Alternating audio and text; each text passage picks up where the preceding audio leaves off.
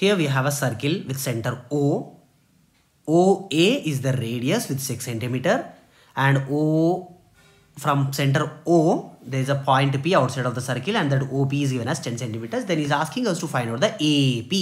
AP is nothing but tangent. So where the radius is touching the tangent, it makes always 90 degrees. So opposite to the 90 degrees, always we will be having a hypotenuse. So this is right angle triangle. Let us apply Pythagoras theorem. What Pythagoras theorem says? Hypotenuse. Here hypotenuse is 10. So hypotenuse square is equals to base square plus height square. Here this I am taking as the base, that is 6. So 6 square plus height. Here height is unknown, that is AP or else tangent. So AP square. 10 square equals to 6 square plus AP square. 10 square 100 equals to 6 square 36 plus AP unknown. So as it is.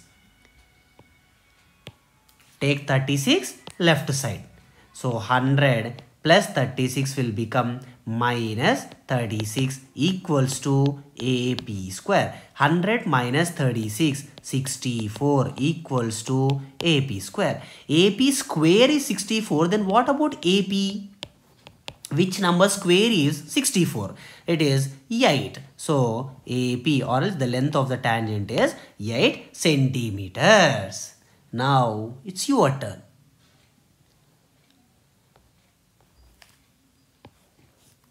Center with the circle with center O, and radius is 3 centimeters.